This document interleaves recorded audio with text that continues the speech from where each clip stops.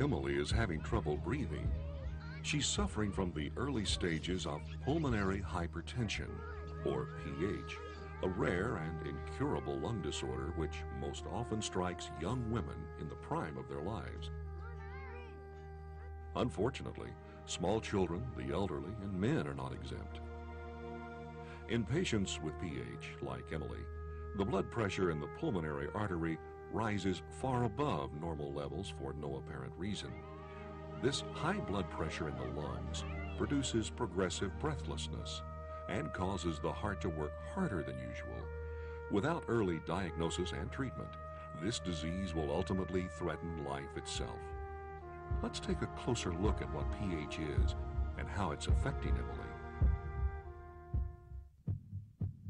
Pulmonary hypertension is a lung disorder which causes the pulmonary arteries, the blood vessels carrying oxygen-depleted blood from the right side of the heart to the lungs, to become narrowed or constricted. As this happens, the pressure of the blood flowing through Emily's vessels increases, resulting in an increased resistance to blood flowing through the lungs. Since there is less blood circulating through Emily's lungs to pick up oxygen, Emily becomes tired, dizzy, and short of breath. In order to move adequate amounts of blood through the lungs, Emily's heart has to work harder. This in turn will, over time, cause her heart to become enlarged and stressed, which could ultimately, without proper treatment, result in heart failure and death.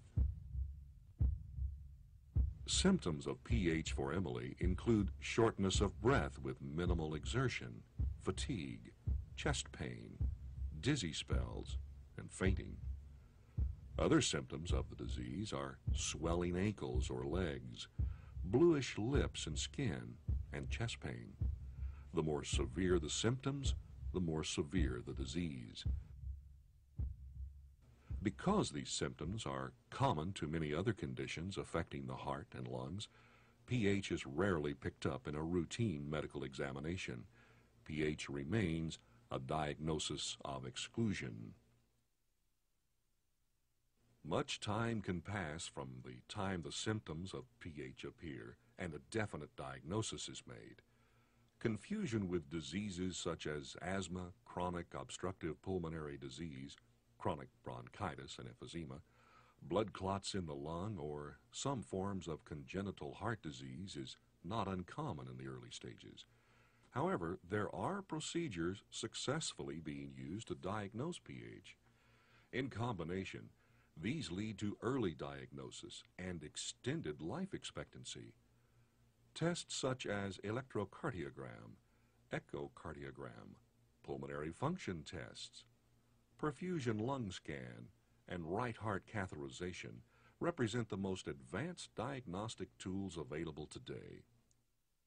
Pulmonary hypertension is an incurable disease. However, with the use of good diagnostic tools and new treatments that are being developed, we're seeing a greatly improved prognosis. You see, the good news is that researchers believe the cure for PH is possible. Survival is continuing to improve. Some patients able to manage the disorder for 15 to 20 years or longer. That's not good enough. A cure is needed for Emily and thousands of other children and adults with PH.